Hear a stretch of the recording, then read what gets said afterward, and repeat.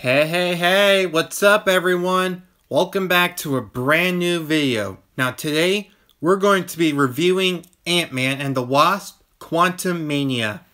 Now, I just watched this film yesterday in the theaters, and I gotta tell you, it was actually pretty good. And I know that Marvel's not really in its best right now, ever since Endgame, but anyway, I decided to do this movie review is because I wanted some more ideas for some more movie reviews, especially for some new ones coming out real soon. So that's why I decided to do Ant-Man and the Wasp, Quantumania. Yeah, anyway, before this video starts, here are some few things you gotta do. This may contain some spoilers, so don't watch this yet, unless if you want to see any spoilers. But I request you don't watch this at least until you watch this film. So this may contain a little bit of spoilers, so make sure you stay tuned for that. Also, of course, don't forget to subscribe and follow this video, and give this video a big thumbs up and subscribe for some more. I said subscribe twice. Anyway, let's get started. After the events of Endgame, Ant-Man, or Scott Lang, had been living out in the easy life, well, except when his daughter was arrested for thievery or theft. I don't know what it's really called. But while back to the Pym house where they were having dinner, they showed Scott and Janet. What they didn't really know is that they were trying to build a gateway to the quantum realm, but after Janet freaked out and tried to shut it down, it wasn't a huge success. Instead, it opened up to the quantum realm, or at least what they think it is, and they found out that there's a hidden universe beneath this universe. So with that, they had to find their way home, but what they didn't know is that the quantum realm has been conquered by Kang the Conqueror.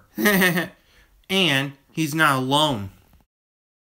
About 5 years ago, Darren, which I almost forgot he died in the first Ant-Man movie, is in the quantum realm. However, due to the fact that he shrunk super small, but his head was still big, he became a new type of a villain, a mechanical organism designed of killing, or MODOK.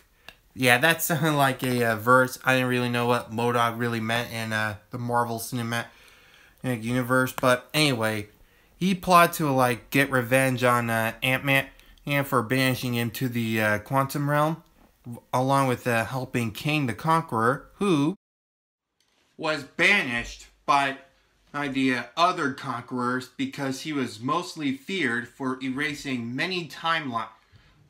So he tried to get back to his own world by tricking Janet that he was actually a nice guy.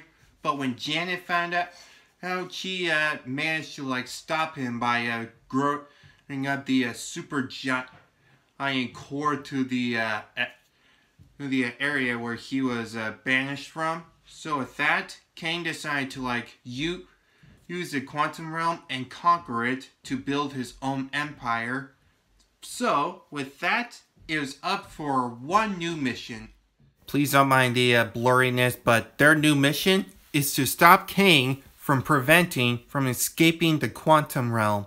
It wasn't easy, but with the help with the super intelligent ants that actually came into the quantum realm, and with the inspiration of Cassie to help the freedom fighters fight back for the quantum realm, they managed to stop Kang the Conqueror in time. Oops, I almost forgot one thing. After MODOK was seeing the wrong ways of what Kang the Conqueror has been doing, he redeemed and prevent the catastrophe of Kang to kill the Ant-Man family by sacrificing himself and not being called a rank. That word isn't really allowed in this channel because this is a family friendly. Yeah, I know it's a PG-13, but anyway, he sacrificed himself to save the Ant-Man family just in time. Sorry about that. I just wanted to say that before I would get any confusions of what really happened to MODOK. Okay, back to the review. This time I'm talking about Kang anyway.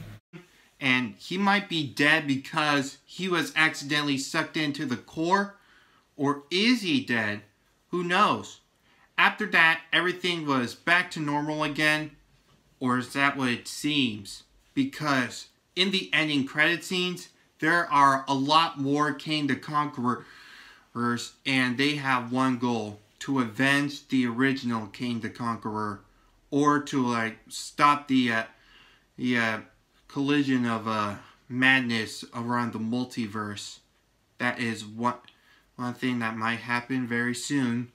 Next time on Avengers, either on the Kang Dynasty or Secret Wars. So we'll have to wait and see what happens next. Yeah. Anyway, thank you so much for watching. I'm sorry this is a short review, but like I stated before, I just watched this film and there might be some few spoilers. So if you don't want to watch this video yet, I rather you wait until you at least watch the film. But in the meantime, stay tuned for some more videos coming up real soon. Make sure you subscribe because I'm on a road to 1,000 subscribers. Give this video a big thumbs up. Follow me on Instagram. The link's down below in the description. And I'll see you next time. Bye.